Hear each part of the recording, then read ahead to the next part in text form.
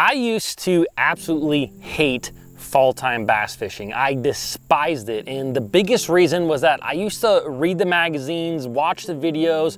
I used to do what they said: go to the backs of the creeks, find the bait, and you will start loading the boat. And I can't tell you that that's just absolutely not true. And what I figured out is once I really started to simplify my fall time bass fishing, I really started to catch a lot more fish, and I started to really love that fall time. And in today's video, I want to give you 5 lures, kind of 5 different patterns as well that you can look for in the fall time to go out there and catch some bass. So stay tuned, it's gonna be a good one. This video is brought to you by my fishing apparel company, Fin Fishing. At Fin Fishing, I have t-shirts, I have sun shirts, I have hats, I have gloves. I have a lot of the gear that us fishermen like to wear when we're out there on the water. Now, if you enjoy watching videos on this channel, one of the best ways to support it, one of the best ways to help me bring more videos like this to you is by shopping at Fin Fishing. So I'm gonna leave some links down below in the description. You can shop at Fin Fishing today. So before I get into the fall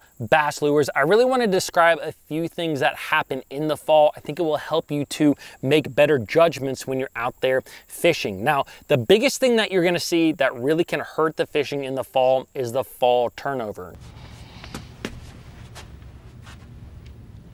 No, God! If you don't know what the fall turnover is, I did a full video on this, but basically during the summer, your lakes will stratify, which basically means the water separates. You have an upper layer, a lower layer, and then in the middle, you have the thermocline. Now, basically the thermocline and above is where most of the oxygen is during the summer, which is why you have most of your fish around that thermocline and above. Now, during the fall, when the water temperatures start to fall, that water from the bottom layer will mix, it will flip with the top layer. And when it does that, it kind of depletes a lot of oxygen. It doesn't necessarily deplete oxygen, but it spreads a lot of oxygen out in the water. And also the fish go from being able to only be in that top layer to really being able to be anywhere in the water. And so this is kind of a major theme that I'm going to talk to you a lot in this video about, is that bass can really be anywhere in the fall. I know you're taught, go to the backs of the creeks, and you can definitely find some areas where you're going to find big schools in the backs of creeks, but bass can be on the main lake. They can be in deep water, they can be in shallow water. There are very few patterns that I see happening in the fall. For the most part, for me, what I like to do is simply cover water. That is the biggest thing that you can do. Fish the backs of the creek, fish the points, fish on flats. If you see a dock, fish that dock. If you see a stump, fish that stump. Fish a little bit of everything in the fall and just go out there and junk fish. That is truly what's going to help you catch a lot of fish. Now, one pattern that I absolutely do look for though in the fall is if your lake has grass in it. Like you see behind me over here, we have some grass mats. If you have a lot of vegetation in your lake, your pond or river, a lot of times what happens in the fall is that that vegetation that's below these mats is really going to start to die off, and you're going to have really good thick looking mats. And the first thing that I'm going to pick up, it's one of the best ways to catch some really big fish in the fall, is a punch rig. And I'm going to start punching these mats. And the big thing that you will find when it comes to punching is that you will punch for a long time. This is the thing that kind of sucks. You have to fish a lot. You will cover a ton of water, and then all of a sudden you will find these few little mats. Maybe it's a little point, maybe it's a little inside edge of a mat, and there will be a load of bass in a very small area. So if you hear guys saying, oh, you can go out there and catch them punching mats, just keep that in mind, because a lot of times it takes finding that right little mat that has a lot of fish, and sometimes there's no real rhyme or reason to it. But this is one pattern that I actually do look for when it comes to fall time fishing. I'm going to use an ounce to ounce and a half weight, some sort of small craw style or beaver style bait. I like a 7-foot 11-inch heavy power rod. This is actually a kind of a moderate fast action rod with 50-pound straight fluorocarbon and a 7.3-to-1 gear ratio reel. Now let's get into what I primarily do in the fall, because not every lake out there has a lot of vegetation in it. And this is when I'm going to pick up these next 3 lures, which I find to be extremely important. And the first one that I'm going to pick up is a buzz bait. A buzz bait, I'm also going to interchange this a lot with a whopper plopper style bait. The buzz bait and the whopper plopper are my best friends in the fall. When that water temperature hits in the kind of low 70s, upper 60s, all the way until that water temperature is in the 40s, I'm going to have a buzz bait or a whopper plopper tied up and on the front deck of my boat. And like I said, I am going to fish this everywhere. I'm going to go inside, outside, and I'm gonna fish it a little bit of everywhere, but usually I'm fishing it in less than 5 or 6 feet of water. I'm not gonna be out in the middle of the lake throwing a buzz bait, but unless there's 5 or 6 foot of water out there. But that's the thing, guys. I simply want to cover water. I'm really not gonna hit the same place twice, even in a day. And all I'm trying to do is pick off single fish. And the best thing about this bite, fish that you catch tend to be big. They tend to be really, really big. So this is one of my best ways to go out there and catch some big fish. And it's really a lot of fun. But keep in mind, I'm gonna keep hammering on this. Don't get sucked into a pattern, because what happens is you'll be going and you catch one on a point and you're like, oh, I gotta go run all the points.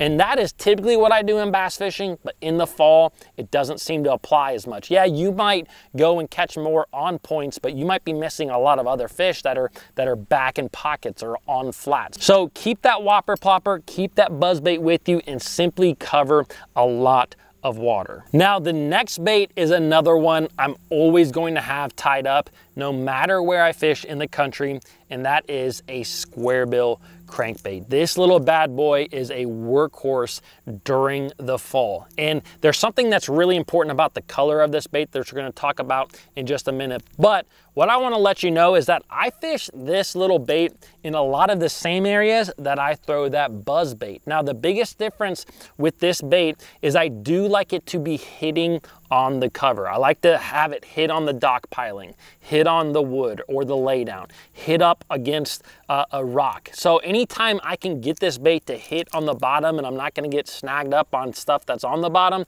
that's why I'm gonna pick up this square bill. And there are days where the bass aren't absolutely loving that buzz bait or that plopper, and those are the days that I pick up this square bill. And again, I'm going to fish it everywhere. Now, one thing that is a little bit different, I really like to throw this bait in those muddier water or really heavily stained bodies of water.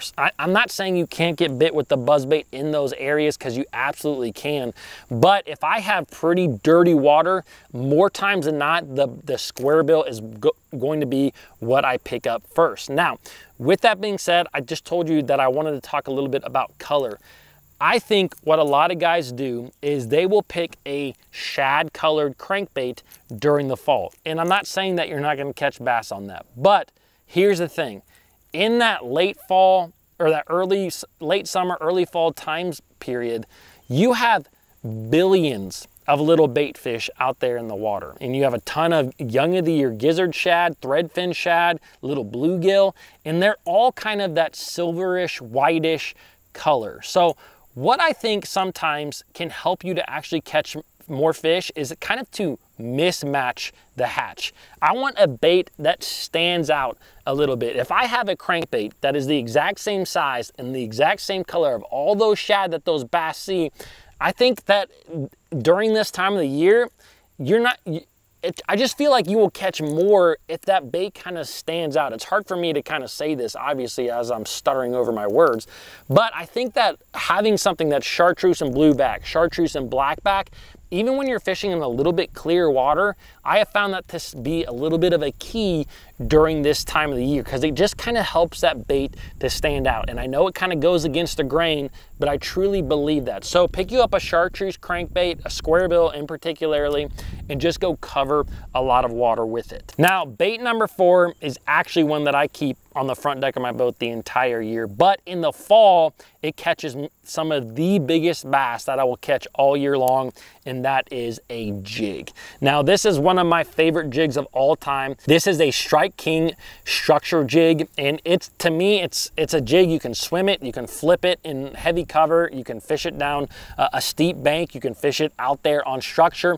This is one of my favorite little jigs that I throw. Now, I have a very specific pattern. This is probably one of the only patterns that I really look for in the fall, and that is by fishing creek channel swing banks with a jig. This is something that tends to happen in really late fall. For me, where I live, you know, this is gonna be when that water temperature is probably about 55 degrees to 45 degrees. As it is falling, those fish really relate to those creek channel banks, especially the ones that have a little bit of a swing to them, and especially the ones that come up and hit a point. If you have a little bluff point, a little creek channel swing point, those can be really, really key areas where I'm gonna cast this bait up into shallow water, and I'm just going to stair step it, just kind of hop it and bounce it down that deep, deep bank. Now, the real big key with this is make sure you fish this bait all the way out. Because what I have seen sometimes when I've had guys in my boat with me, they'll cast up to the bank, they'll work it down 5 or 6 feet, they'll reel it back, and they keep doing the same thing. What I found is that there are days where those bass will position really deeper on those creek channel swing banks. There might be a stump or a brush pile that is in 18, 19, 20 foot of water, and that's where the fish are. They kind of will pick a layer of the water to be in, and that's what they will be in during that day. And once you kind of figure out that depth zone, that layer that they are sitting in, you can really concentrate in that area. But I always like to cast to the bank and drag it, hop it slowly out towards me. Now, bait number 5 is, to me, one of the best baits to catch a lot of fish and really big ones in the fall, and that is a spinner bait. A spinner bait like this one right here is one of my absolute favorite ways to catch big fish. You can fish it anywhere. You know, that's the big thing with this bait. I'm going to fish it anywhere, but I actually did a full video about fall time spinnerbait fishing that I'm going to link right here. So if you guys want to learn more about the spinnerbait and where to fish it and how to fish it in the fall, click on this video. Also, don't forget to pick you up some fin gear on this link right here. Thanks for watching, subscribe, and I'll see you guys in the next video.